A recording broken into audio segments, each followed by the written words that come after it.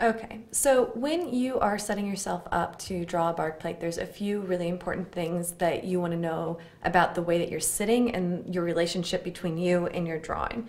One thing is that when you are working sight size, that when you're facing your drawing, that you want your eyes to be hitting in the middle between what you're looking at and what you're drawing, because what you don't want is to get a lot of distortion from being really far on one side or the other.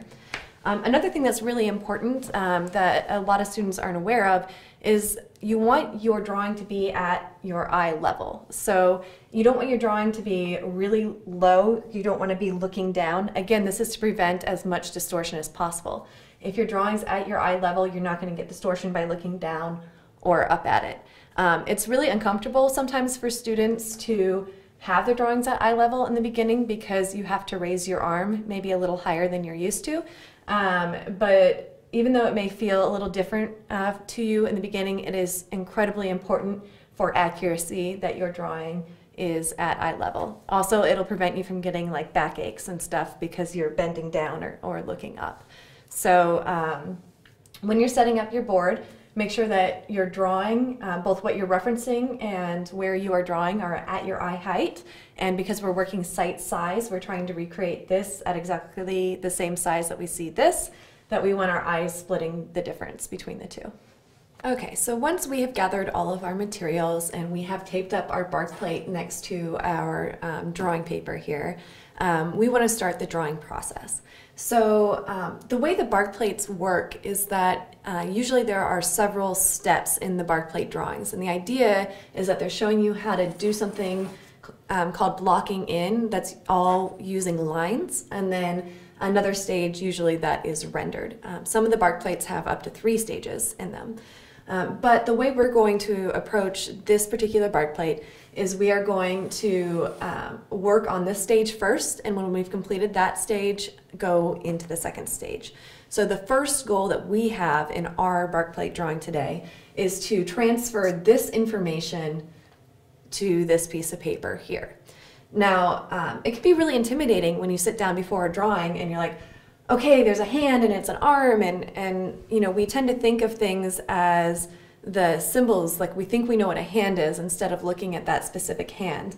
And one way to start, you know, just start a drawing in a really abstracted way where we're not thinking about an arm, but instead are trying to think about big ideas and big shapes, is to use a notional space box. Now, some of you may remember the term notional space box from our still life drawing class.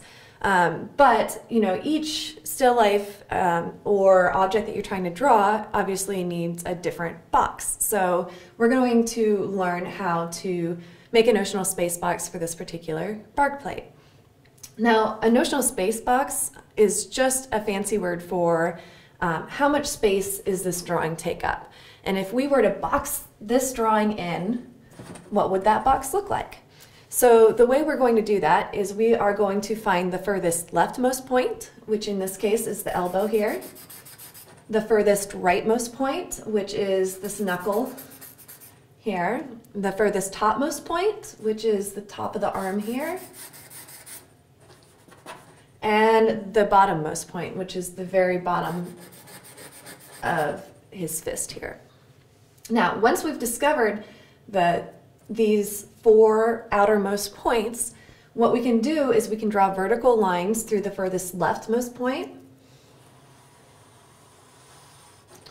Now, I'm going to darken this quite a bit. In your own drawings at home, make sure to draw nice and light.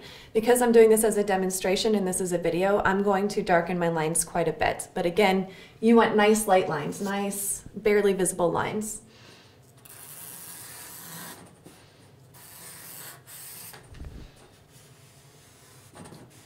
Clean that up a little bit. So I'm putting vertical lines,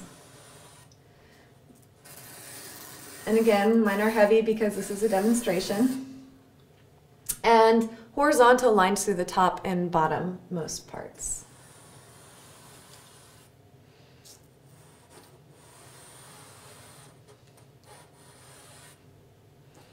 So you can see what I've created here is a rectangle. It's a box, and this is called our notional space box. This is the box that will completely encompass our drawing. Now, today we're going to be working site size, and what that means is that we're going to be drawing this drawing at exactly the same size over here as we're observing it. There's a lot of reasons to do that, and we'll get into those throughout the course. But because we're working site size, because we want our drawing to be exactly the same size over here as it is over here, what we're going to do is we're going to use our skewer as a tool to help us measure. And what we're going to do is we are going to find the height of our box from top to bottom, and then I'm going to draw that over here, and I'm just going to make a mark for the top and the bottom of my box, and I'm going to find the width of my box.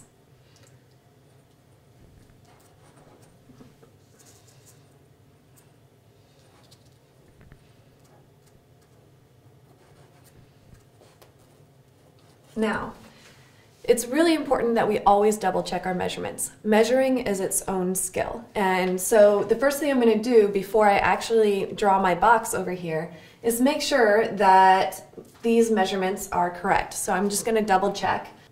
And one thing I realized is that if I draw them here, that my drawing is going to be a little higher on this side than it is over here, and I want them to be close to the same height as I can get them. So even though this measurement is accurate, what I'm going to do is lower it just a little bit. And again, I'm going to try to make my marks really dark so that you can make sure to see them in the camera. When we're drawing, because we are always double checking measurements and moving things around, we want to make sure that we're drawing as lightly as possible so that you couldn't even see it in the camera in your own drawings at home. So we have our height, our width. Because I moved this down a little bit, I'm just going to double check it again. It never hurts to check your measurements.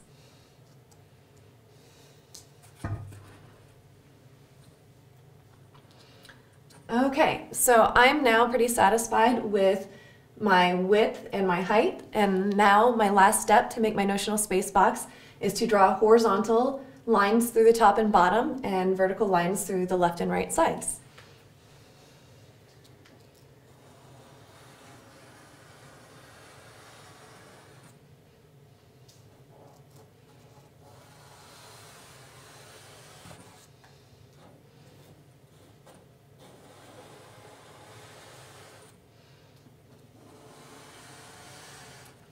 Now, you'll notice that I'm freehand drawing my lines. There's a lot of different thoughts about training people in this skill-based method.